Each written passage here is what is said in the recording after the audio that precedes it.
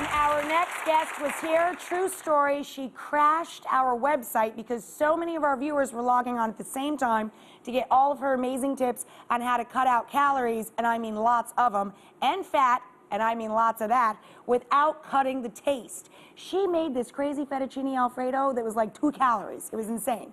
Well, she's back. Please welcome back to our show, Hungry Girl, Lisa Lillian.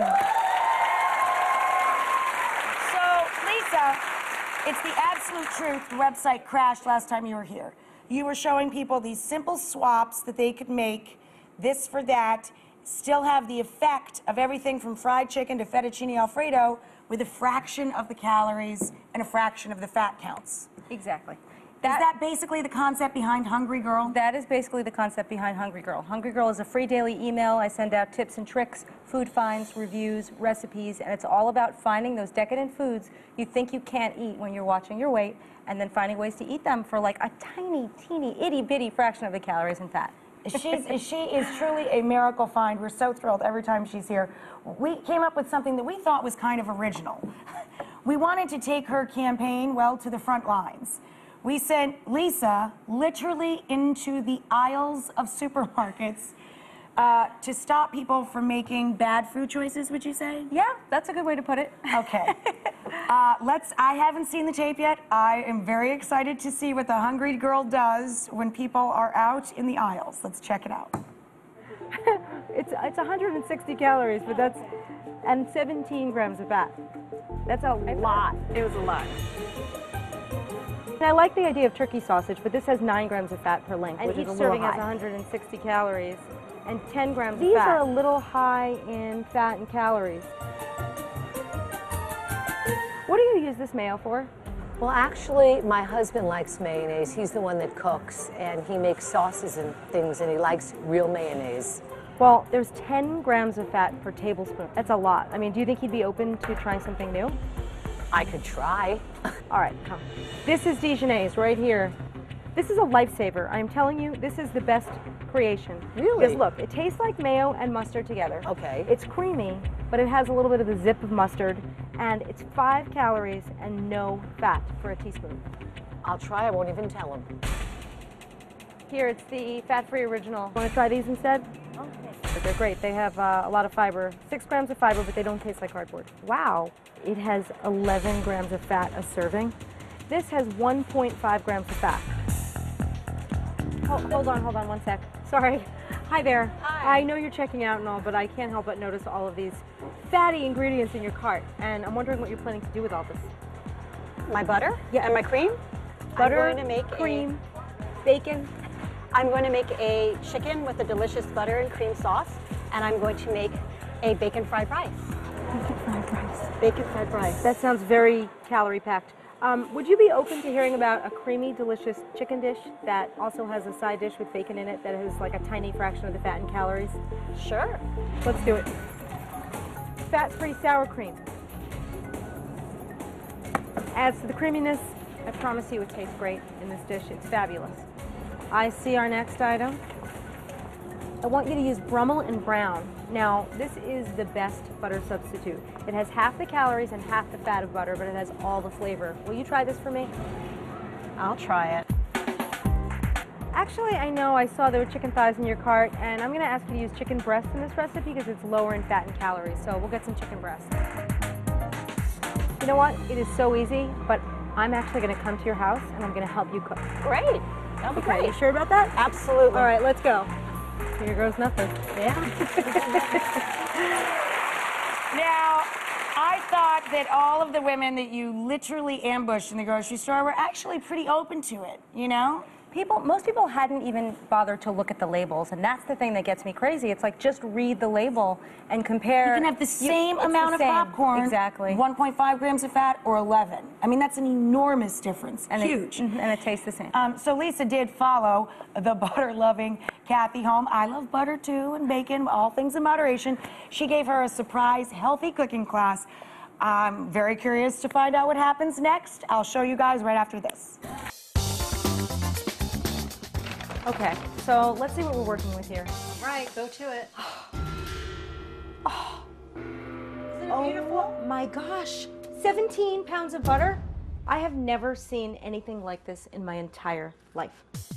Okay, we are gonna make mom-style creamy chicken and veggies. Are you ready? I'm ready. Okay, now this is not a complete swap for your delicious creamy chicken, but it's an alternative that's creamy and delicious, and I think your family's really gonna like it. My kids will love creamy. Creamy is good. So first we're gonna make the sauce. Now the sauce is made with 98% fat-free cream of mushroom soup and about a cup of fat-free sour cream, which adds to the creaminess and the deliciousness. But that mushroom soup is really great. And this is some chopped garlic, about 2 teaspoons, and a little salt. And that's all that's in the sauce. It's nice and creamy. It is nice and creamy. And again, no butter, no oil. It smells good. Lots of garlic and creaminess. Let's just pop it in the oven at 375 for an hour, and then we'll make the potatoes. Okay. We are going to make bacon-loaded miracle mashies. Are you ready for that? I'm ready. All right, now the key here is you use half potato and half cauliflower. That keeps the calorie counts down, and it tastes really good. So you sort of hide the cauliflower and mix it in with the potatoes. And we use not butter, but Brummel and Brown. Again, my favorite butter substitute. We add a little garlic, give it some nice flavor. We add some fat-free half and half to make it nice and creamy. It's almost like cream, only it doesn't have all the fat and calories. And then a teaspoon of salt, and we are ready to mash it up. Now this is real crumbled bacon, and I use this because it's lower in fat and calories than regular bacon, and look how much we're using, a lot. Now I know you love your bacon fried rice, but that stuff has 665 calories and 37 grams of fat. A serving of this has less than 120 calories and only 4 grams of fat. Okay, hope you guys like this. Hey guys, so what'd you think? Really good. Really good. Success? Yeah. Personally, today I learned that you can make food that tastes delicious, that kids will love, that I will enjoy, that doesn't have to have butter, that doesn't have to have cream, that doesn't have to have a lot of calories or fat, and everybody enjoyed it. Everyone, give your mom a round of applause. Yay!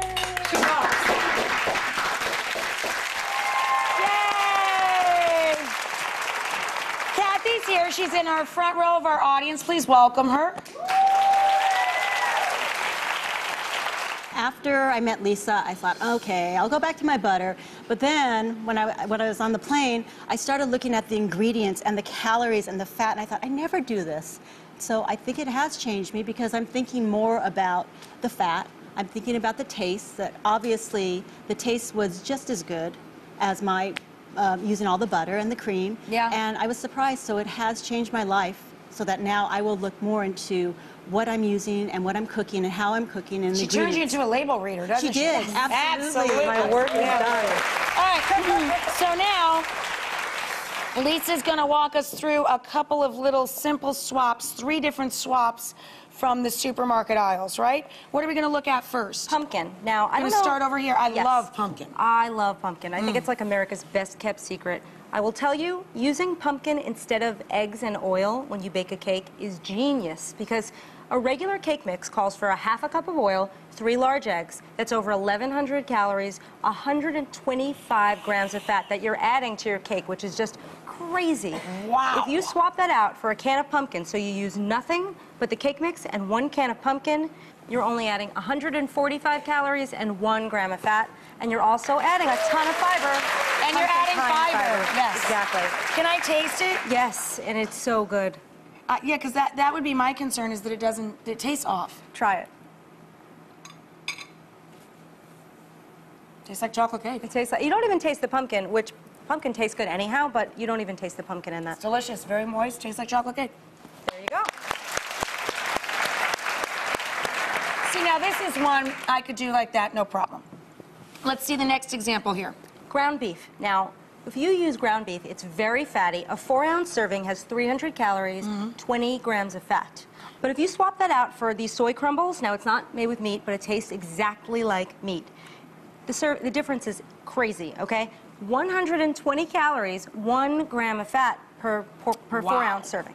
Very clever, very and clever. it totally works. It's amazing. And it's solid protein, right? It's protein. That's right. Fantastic.